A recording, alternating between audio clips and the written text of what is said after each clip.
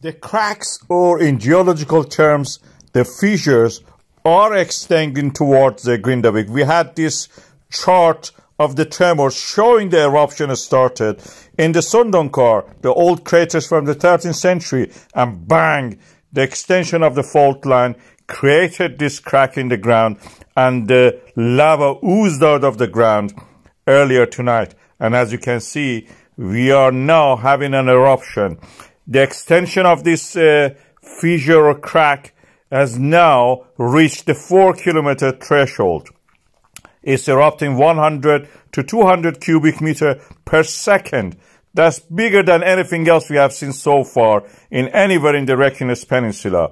Very similar to what we have the description of it from the 13th century, when people were describing mostly monks and in monasteries and so.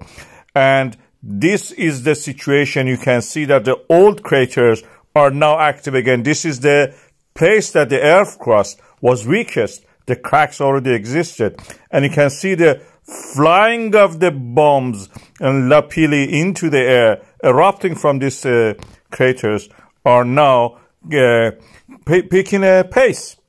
As you can see, the flow is toward the south, which is toward the right of the image, you can see here, and the downhill direction is also toward so that's for them easier. Initially it went to the north slightly, now it's going toward the south, and the cracks may extend actually there. There is no need for the lava to go there. The earth is opening up, and 4 kilometer may reach 5, 6, and eventually reach the Grindavik, the town that was wisely evacuated by the Icelandic authorities. 4,000 people abandoned their homes and went to accommodation that the government provided for them, and in the national solidarity. This is the map of the area. As you can see, Schwarzengi is similar to the Schwarz in German, means black, and Sengi is bed.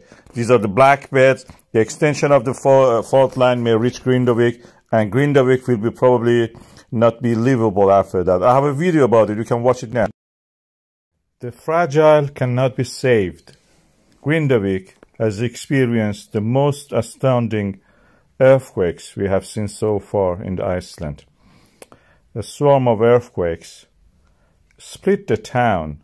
Cracks appeared, some of them 3 kilometers long. We are not trying to fill them up, but it's futile, I believe, because these cracks are not the cracks just created by the landslide, subsidence, things like that. This is land rising, falling down, and then rising back. This is tectonism. Mid-Atlantic ridge here is opening up.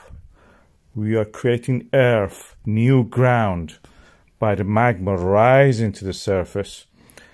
And in the process, these cracks will widen up and make pathway for the molten rock to come up.